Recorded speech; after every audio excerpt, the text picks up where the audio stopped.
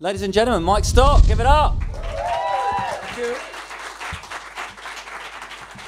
I just want to start really at the beginning in terms of, I mean, Stock, Aitken and Waterman, you always came as a package, the three names, you know, synonymous with this concept of a sort of hit factory. I suppose the one question that a lot of us songwriters have about songwriting arrangements or business arrangements is, what did the three of you bring to the party? What were, because it's never really been particularly clear what role the three of you had. So, like, Right. were you like a band? Did you have different?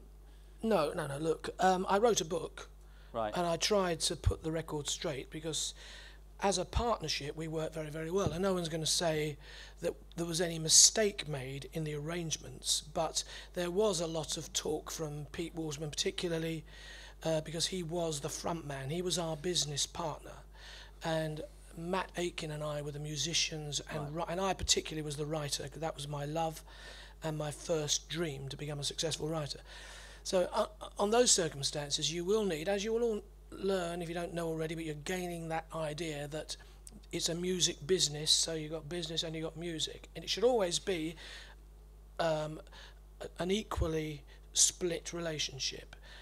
It can go the other way, and when it goes business music, you get a problem. You get a problem with the artists themselves, and in our relationship they've developed a problem because Pete's business was becoming himself and not the work of what we did. But as a relationship of the three of us, it all worked very, very well.